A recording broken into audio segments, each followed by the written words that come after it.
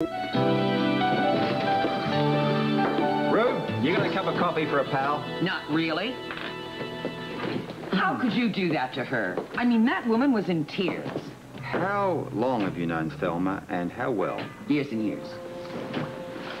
I said how well. Long enough to take her word. Over mine? What does that mean? Look, Thelma is a self-centered, neurotic, not to mention paranoid woman. Now you're a shrink? What did she say? Well, this story of hers about being engaged to Bert McQuaid, I mean, it was all over the place. Every time I tried to pin her down to specifics, she'd shift direction. Point is, she was never engaged to the man to begin with. You're kidding. Wishful thinking on the part of the merry widow. Now, look, Bert dated her, but he also dated Eloise. Now, Eloise, as it turns out, was more his style and closer to his age, so the 86th Thelma. But Eloise did time. She's a convict. Not true. Eloise had a boyfriend who went up on a forgery rap. Eloise was charged, but then acquitted. Now, this is the dirt, I might add, that Thelma wants me to dig up on this woman. It's all public knowledge down at the courthouse.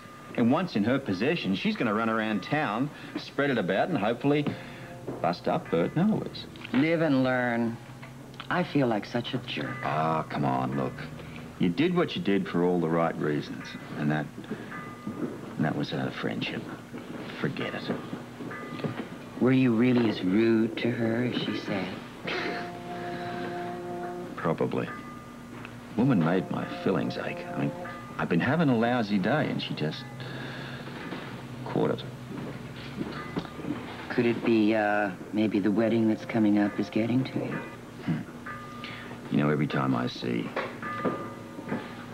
Duke and Anna, it makes me think of Holly. Does that make sense? It makes perfect sense to me. You know, sometimes I wonder if what I'm doing is what I should be doing. I mean, we go to the Biscaynes, we go to Mount Rushmore, the mission clicks, we get the bad guys. I come back here, you know the kind of cases I'm getting at the moment? Listen to this. You know, this guy this morning comes in, he's got this neighbor whose dog is chewing the tires off his car. Listen, all that's wrong with you need a little R&R, rest and relaxation. Easy for you to say. Don't ask me how to do it, I don't know.